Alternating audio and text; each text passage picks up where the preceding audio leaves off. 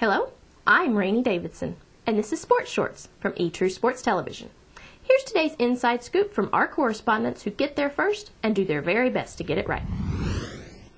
First off today, sources close to the National Hockey League tell eTrue Sports that the NHL playoffs will be beginning sometime soon. We'll be sure to follow this fascinating story as events warrant. Kindergartners involved in an NCAA betting pool? Many would say this is March Madness gone wild, but unfortunately, it's true. 37 students in 2 classes at Hadley Elementary outside Toledo, Ohio, have been caught participating in an NCAA basketball pool. Sure, we all like the tournament, said Principal James Frazier, but 5 years old is just too young, said Anthony Farida, the kindergartner who ran the pools. Look for Davidson in the Elite Eight.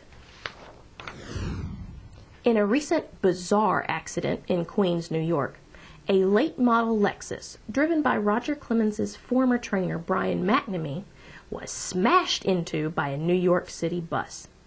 Eyewitnesses claim to have seen a man in a cowboy hat and snakeskin boots flee the scene. Transit authority officials had no explanation for the bus's Texas tags. A shaken McNamee said he hoped he didn't get run over by any other big vehicles in the future. Well, we hope so too, Brian. And finally, the NBA announced that the Fort Wayne Mad Ants of the Development League would be replacing the New York Knickerbockers beginning next season. Knick coach and president Isaiah Thomas said he was disappointed, but that he hoped his team could rejoin the league in 2009. Said Commissioner David Stern, "Good luck." I'm sure glad I'm still with the league. This is Rainey Davidson for eTrue Sports Television, reminding you, you can never have enough sports, and you can never have enough shorts.